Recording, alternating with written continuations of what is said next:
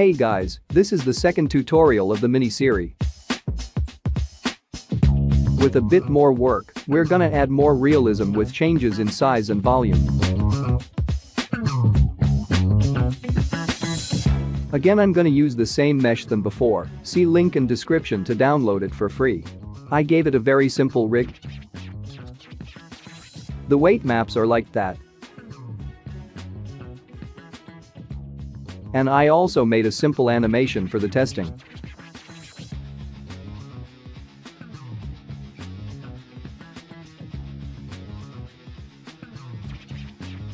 I assigned some options to my quick favorites menu, like the X mirror, show in front, display wire, display names or axes. It really saves time in my rigging process. I'm starting by adjusting the bones in edit mode. Try to mimic this positioning.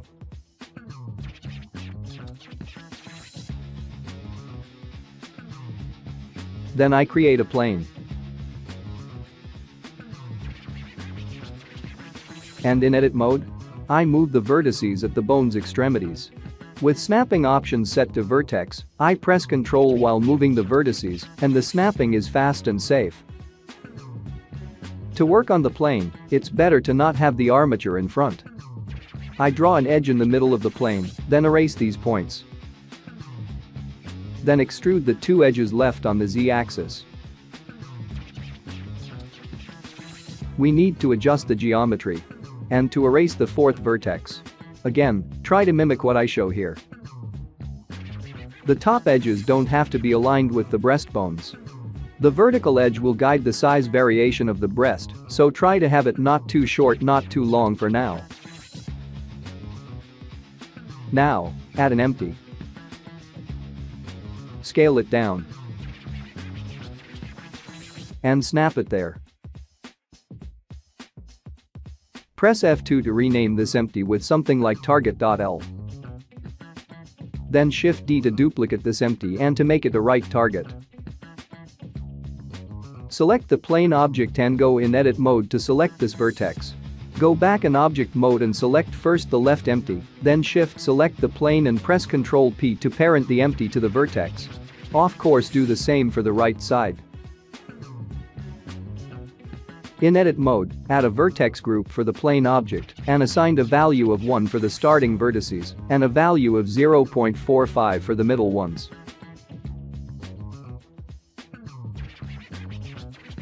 Go back in object mode.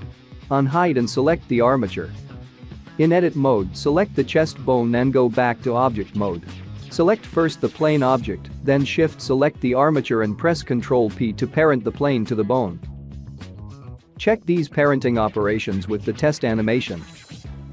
So far so good. Select the plane object again and enable cloth. Enter the vertex group as pin group. And make the duration of the animation correspond to yours. Then copy these values for now.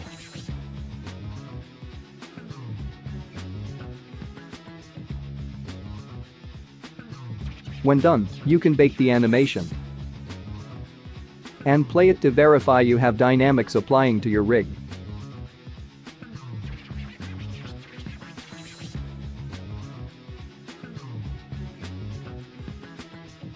Select the armature again and go in edit mode. In viewport display select B bone. Press A to select all the bones. And press Ctrl Alt S to scale their radius. Select the left breastbone and press Alt F to flip its direction. Then subdivide it a couple of times. Select each of the new bones and press Alt P to disconnect them. Then Alt F for each of these new bones to flip them back in the original direction. That way we rapidly have the deforming bone where we want it. Press F2 to rename these bones. The first ones will handle the rotation, so I call them rot.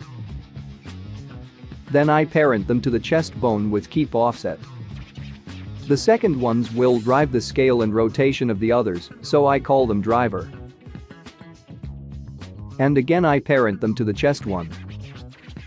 Then I parent the deforming bones to the rotation ones. Then I adjust the size and location of these bones. The deforming ones should start at the base of each breast. Changing their size won't affect the simulation. Back in object mode, I select the left empty and press F2 to select and Ctrl-C to copy its name. Then I select the armature and go in pose mode. I select first the driver right bone and shift select the driver left bone and shift plus Ctrl-C to assign a stretch to constraint. Then I edit the constraint. I delete the armature field and Ctrl-V to paste the name of the empty in the target field. I change the volume variation to the value of 1.5. Here I got a value of 100. It's an error I will correct later. Reset the rest length of the stretch to. And select the right driver bone, then shift select the left one to apply a copy the constraints. Edit the stretch to constraint of the right bone like you did for the left one.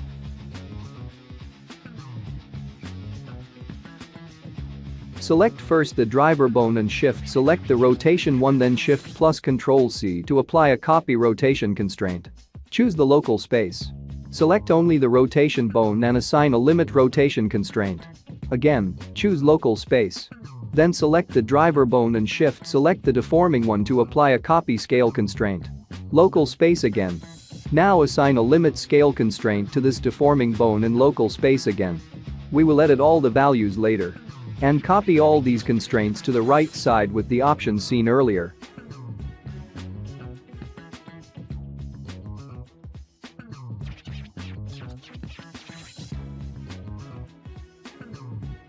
What about a small test? The 100 value error explode in my face. I check all the bones and correct the issue. Then I enter values in the limit scale constraint of the deforming bones. I have tested these values before, I know they work quite well.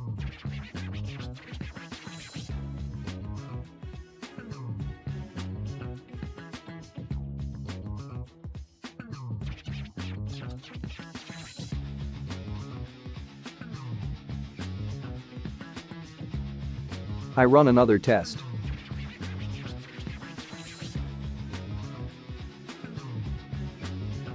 That's much better. But still, I have to optimize things. Let's add nice values to the limit rotation constraint.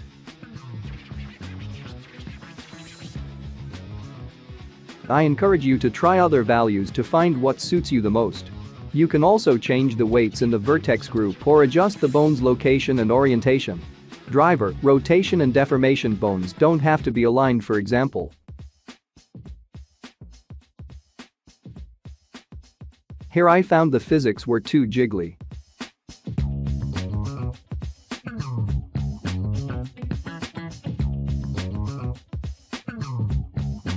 So, I delete the bake and crank up the air viscosity value a little bit to have the motions calming down faster. Then I bake the simulation again to be sure to have the animation playing in real time.